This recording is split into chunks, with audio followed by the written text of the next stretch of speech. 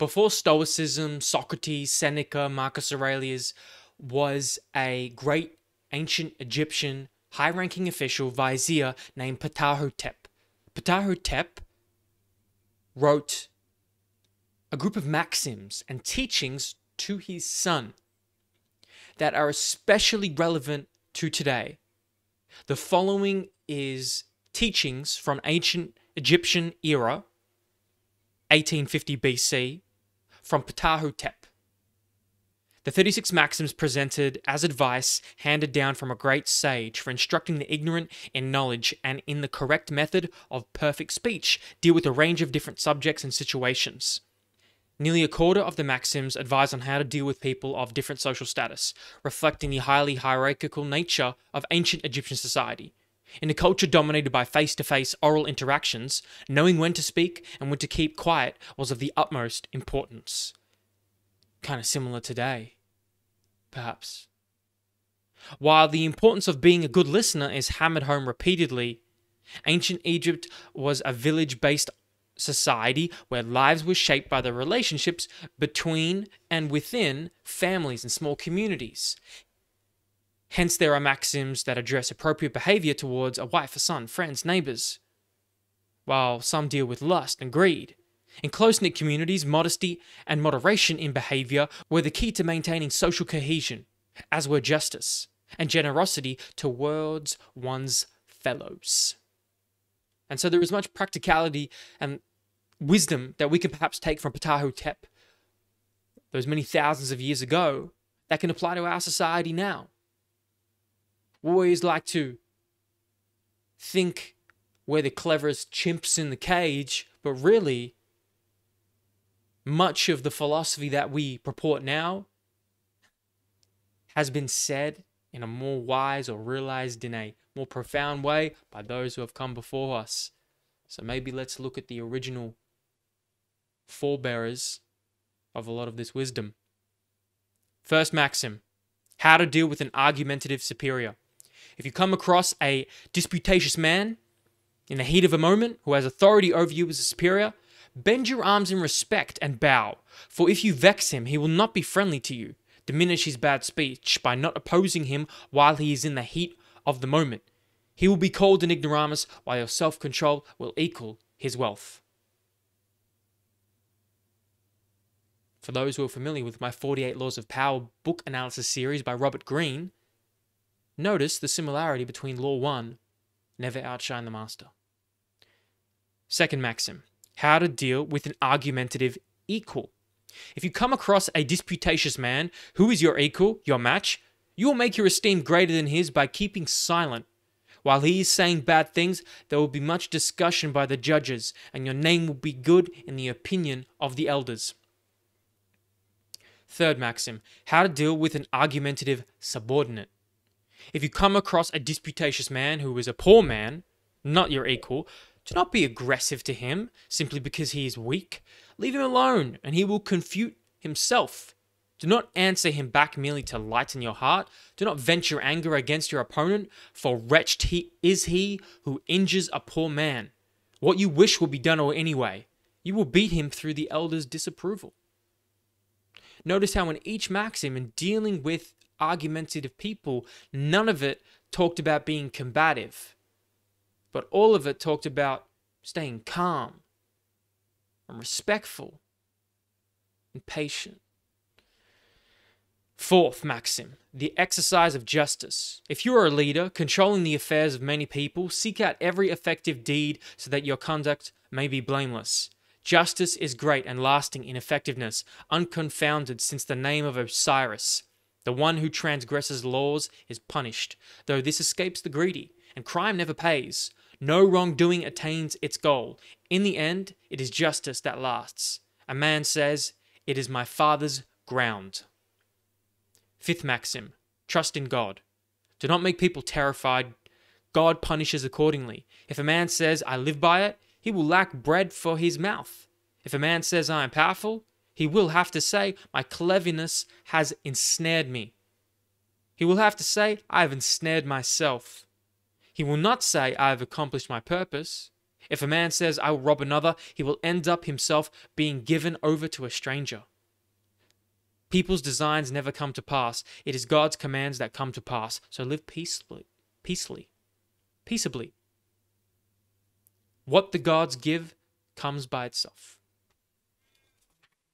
Sixth maxim, how to behave as a dinner guest.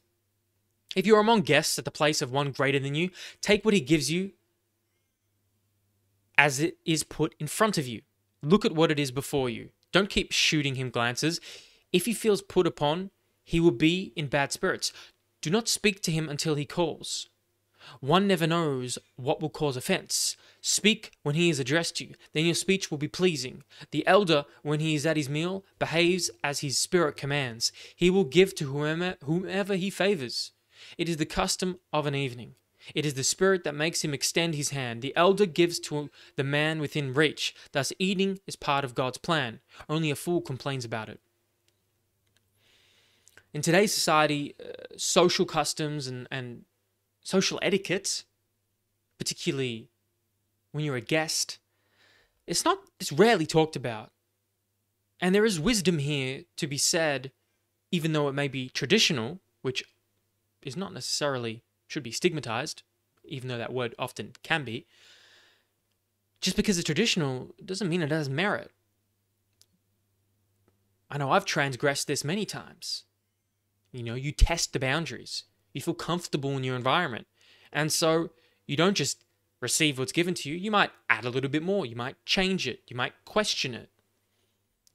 You don't know how what you're questioning and commenting and adding or removing or editing might insult the person whose home you are a guest in. And so there is an ultimate respect that I think, particularly my generation and people like myself, have overstepped many a time. And it's something I need to remind myself of. Seventh maxim, avoid slander. If you're a man in a position of trust, sent by one elder to another, stick to the matter for which he sent you. Give him the message exactly as he told you. Beware of slanderous speech, which embroils one elder with another. Do not shun the truth, do not go beyond it. But an outburst should not be repeated. Do not speak against anyone, great or small. It is bad for the spirit. Eighth maxim, how to deal with success. If when you plow, your fields prosper, and God grants you increase, do not be self-satisfied when in your neighbor's company. There is great respect for the silent man. He who possesses character possesses wealth. Let's say that one more time. He who possesses character possesses wealth. Do not make a claim against a man with no children. Do not decry or boast about it. There is many a father in misery, and a mother of children less happy than another. God nurtures the lonely, while the one who has a family prays for a follower. There is something to be said about there is something to be said about humility in the face of prosperity, particularly when you're around people who do not have what you have. We accidentally and on purpose boastfully express what we have, not realizing or realizing that the other does not. They lack what you have. And that can be ultimately disrespectful. And there is great respect for the silent man. Ninth maxim, how to deal with another's success. If you are humble, follow a man of virtue, that all of your conduct may be good before God. Do not think to yourself, he was poor once. Do not be arrogant towards him on account of knowing his former state. Respect him for what he has become. Wealth does not come about by itself. It is the God's law for the one they love. As for his success, he has made it himself. It is God who makes the virtue, or makes his virtue, and watches over him while he sleeps. 10th maxim, use time wisely. Follow your heart as long as you live. Do no more than is asked. Do not stint from following your heart. Wasting time is bad for the spirit. Do not fritter away time on daily chores beyond what is necessary to provide for your household. When wealth comes, follow your heart. Wealth amounts to nothing if one is indolent. Indolence is another word for lazy. Wealth does not come to those who are lazy, are not wealth worth owning that you can be proud of and feel worthy of. Anyway.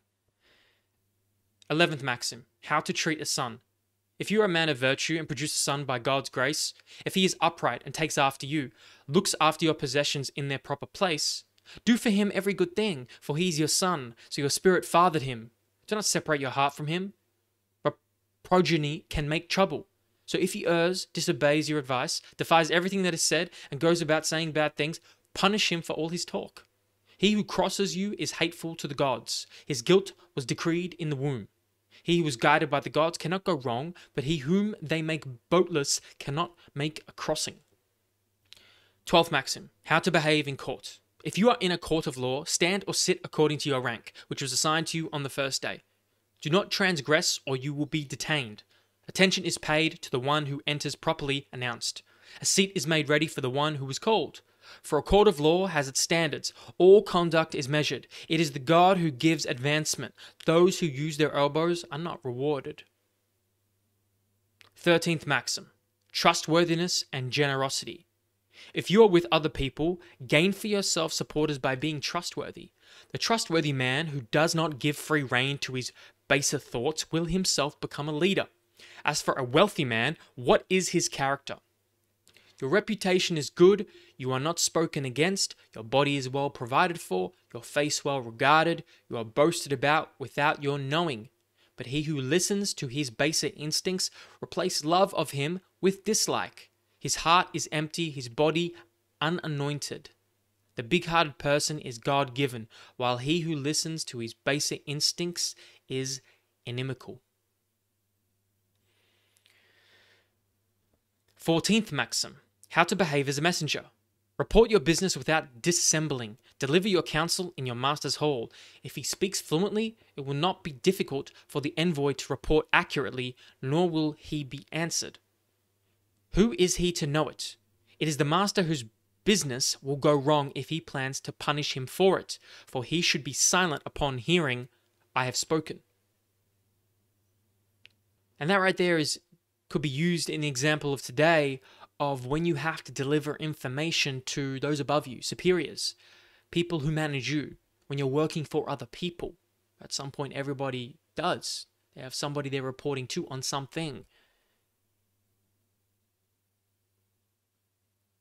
Having the respect to not always speak back after someone has given a direct order, command, response.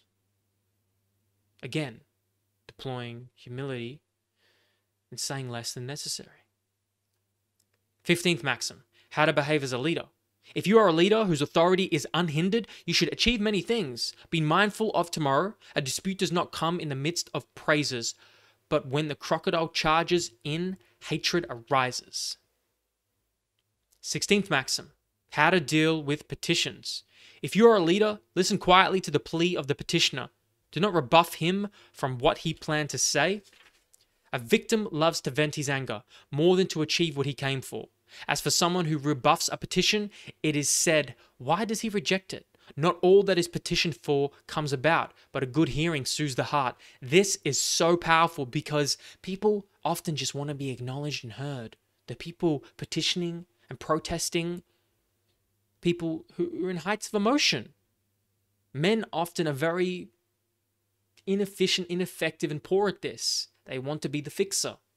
I know I have. I want to fix people's problems when they petition to you something that bothers them. It is extremely soothing to the soul and heart if you just listen and acknowledge and be with someone through their pain and suffering and problems. Often that is enough. 17th maxim. Resist adulterous temptations.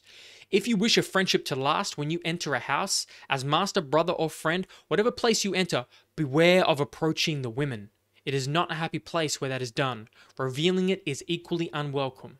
Men are easily diverted from what is good for them. A brief moment like a dream, then the realization is fatal. Shoot the opponent is cowardly maxim. When one goes to do it, the mind rejects it. He who is undone through lust, none of his plans will succeed.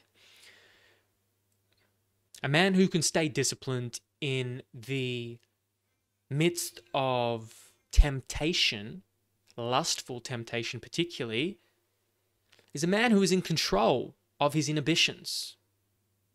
A man who succumbs, one could argue, is a man who is out of control, a man who is a slave to his inhibitions. So who do you want to be? 18th maxim, do not be greedy. If you want your conduct to be good, rescued from evil, guard against the vice of greed. It is a grave and incurable disease. There are no treatments for it. It afflicts fathers and mothers and uncles. It drives apart wife and husband. It is a mix of everything evil, a combination of everything hateful. The man endures whose rule is truth, who walks in a straight line. Thus he will make a testament. The greedy has no tomb. 19th maxim. Do not be greedy. Do not be greedy when sharing out. Do not covet more than your portion. Do not be greedy with respect to your relatives. The gentle man has a greater claim than the strong. He is diminished who betrays his family. He is deprived of conversation. A little of what is coveted renders a quarrelsome man cool-headed. 20th maxim. How to treat a wife. If you are successful and establish your household, love your wife passionately. Fill her belly, clothe her back. Ointment is the proper prescription for her body. Bring her joy as long as you live, for she is a fertile field for her master. Do not judge her. Keep her from power. Subjugate her, for her eye is tempestuous when she scrutinizes. She will be made to stay in your house if you restrain her. A woman left to her own devices is like water. When she's argumentative, make a trough for her. This is a note from the author. The last two lines of this 20th maxim are problematic and defy easy translation. The metaphor seems to be that a woman needs to be contained like rainwater, otherwise she runs away and is wasted. 21st maxim. How to treat friends. Please your friends with what you have, for it is due to God's favor. One who fails to please his friends, he is called a selfish spirit. One never knows what will be, even though one plans for tomorrow. The right spirit is the pleasing spirit. If praiseworthy acts are performed, friends will say, welcome. Supplies are not brought to a town, but friends are fetched in a time of grief. 22nd maxim. Avoid gossip. Do not repeat slander, nor listen to it. For it is the outburst of a hot temper. Report only a matter you have seen, not merely heard. If it is by the by, do not mention it. For your interlocutor recognizes virtue. An interlocutor is someone who engages in dialogue. If a theft is ordered and carried out, hatred will attach to the thief, according to the law. Mortal slander is a nightmare against which one covers one's face. 23rd maxim. Know when to speak. When to remain silent. If you are a man of virtue who sits in his master's hall, turn your mind to virtuous things. Your silence will be more effective than idle chatter. Speak only when you have thought of a solution, for it is only the skilled who should speak in the council. Speaking is more difficult than all other tasks. He who does it fluently makes it his servant. And don't we forget this one. Silence can often be more effective than idle chatter. Perhaps don't speak until you have a solution. Don't talk for the sake of talking to fill space. Write and think and write. And I believe that is a pathway to becoming a lot more articulate in order to make words your servant and master them. 24th maxim. Moderation in behavior. If you are powerful, gain respect through knowledge and pleasant speech. Do not command unless it befits. Hostility gets you in trouble. Do not be arrogant lest you be humiliated. Do not be silent lest you be rebuked. When you reply to the speech of a hothead, avert your face and control yourself. The ire of the hothead sweeps by. He who treads carefully, his path is clear. He who is troubled all day long has no happy time, while he who is frivolous all day long cannot establish a household. But he who aims to complete a task is like someone who steers a matter safely to land, and another matter is held fast. He who listens to his heart will regret. 26th maxim: how to curry favor with a superior. Teach an elder what is useful to him. Be his helper before the people. If you allow his wisdom to impress his boss, his gratitude will feed you. As the favorite's belly is satisfied, so your back will be clothed, and his help for you will in turn prosper your household. For your elder whom you love, and who thrives by it, he will be a good shoulder to you. 27th maxim: impartiality in the exercise of justice. If you act as a magistrate commissioned to satisfy the many, uphold the impartiality of justice. When you give judgment, do not incline to one side. Take care lest someone should say, "Judges, he is taking sides," and your deed turns into a judgment against you. We do this often. We bias a certain side of an argument. Naturally, we all have proclivities towards certain agendas. But if you are to be a judger of yourself, of others, if we are to be better critical thinkers, perhaps we should practice not inclining to one side so often, and practice what it's like to be in the middle, to be the judge, the magistrate. 28th maxim: forgiveness of past offenses. If you are merciful towards a misdeed and favor a man on account of his usual rectitude, pass over it, the misdeed. Do not remember it, since he was silent towards you on the first day. And so this demonstrates how forgiving and forgiveness, particularly for people who have previously been kind and forgiving to you, can be of great value to maintain relationships, maintain friendships, maintain a positive, respectful air of character.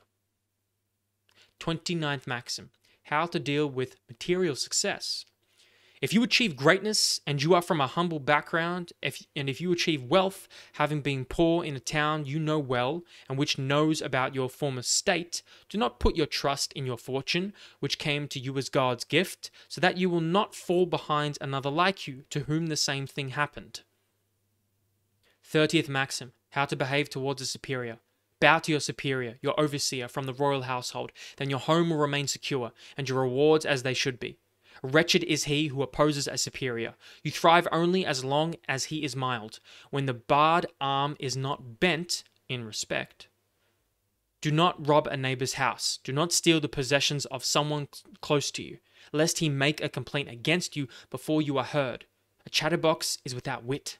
If he is known to be troublesome, a hostile man will be wretched in his neighborhood. 31st maxim: resist satisfying another man's lust. Do not have sex with a boy when you know that what is condemned will satisfy his desire. There is no cooling his lust. Let him not spend the night doing what is condemned. He will cool down only after he has mastered his desire. It is important to contextualize some of these maxims. Homosexuality, in the practice of it, was extremely rare and generally negative in ancient Egypt. And so when they reference he will cool down after he has mastered his desire, they're literally describing their baser instincts will cool and diminish after time. And it's important to comment and mention that just because there is one example of a maxim idea that someone purports that you may disagree with or may be quite different to today's era and time, does not negate the value, relevancy, practicality of other things that they have said and other lessons and wisdom that they have purported. Just because you disagree with one piece of the puzzle doesn't mean the whole puzzle needs to be put in the bin. 32nd maxim: how to deal with a troublesome friend. If you wish to investigate a friend's character, do not make inquiries, but approach him directly. Pursue the matter with him alone, so that you do not suffer his displeasure. By all means, argue with him after a while. Test his disposition in conversation. If he lets slip what he has seen, or does something that angers you, be friendly to him nonetheless. Do not have a face-off. Be wary of revealing your true feelings to him. Do not answer with hostility. Do not break with him or humiliate him, for his time will surely come. One cannot escape one's fate. 33rd maxim. Be generous. Be generous as long as you live, for what goes out of the storehouse does not come back in. It is bread for sharing that is coveted. He whose belly is empty is wont to complain. A sufferer becomes an opponent. Do not have him as a close neighbor. Kindness is a man's memorial for his years after power. 34th maxim. Be generous. Know your neighbors, for they will be your prosperity. Do not be mean to your friends, for they are a well-watered field, greater than riches. One man's possessions are another's. A good man's good deeds profit him. A good character is memorial. 35th maxim. Punish fairly. Punish with authority. Teach thoroughly. Then suppression of wrongdoing remains a good deed. Punishment that is not deserved turns a complaint into an opponent.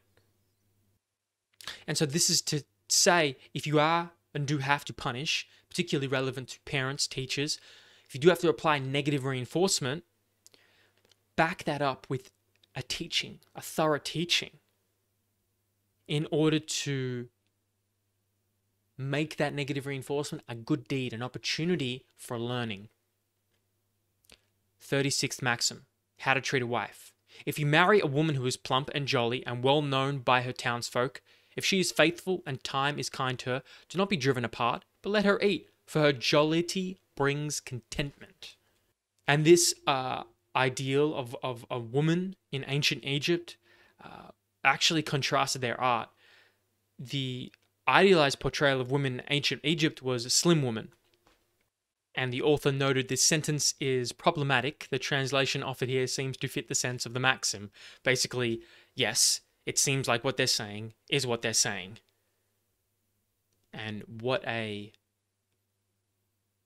way to finish the 36 maxims from Ptahhotep. In reflection of these 36 maxims, how can we pick apart the commonalities? Where does success leave clues?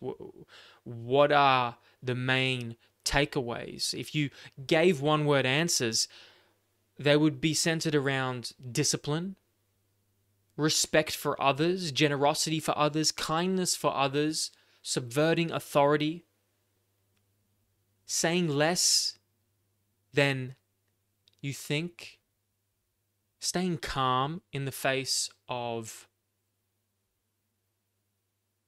a heated moment, being fair, and being good. Particularly around knowing how to speak in a measured, thoughtful, and behave in a measured, thoughtful way that doesn't overstep the boundaries, that treats others ethically. That can be a loose word. Use that word loosely for some of these maxims, perhaps. But generally, the majority of these maxims teach you to deal with people with respect and kindness and generosity. And it's quite a remarkable thing where thousands of years later, could you imagine something that you wrote would be read by who knows how many hundreds of thousands of people thousands of years later? I'm sure Ptahhotep never even considered the thought. And I'm sure Ptahhotep didn't consider that his learning, his teachings would be relevant 2,000 years later, 4,000, excuse me, in today's time. How remarkable is it that we can learn and take value to augment and orient our behavior to be better human beings, better communicators, better citizens, better friends, better family members for each other as a result of the writings of an ancient Egyptian vizier all those thousands of years ago.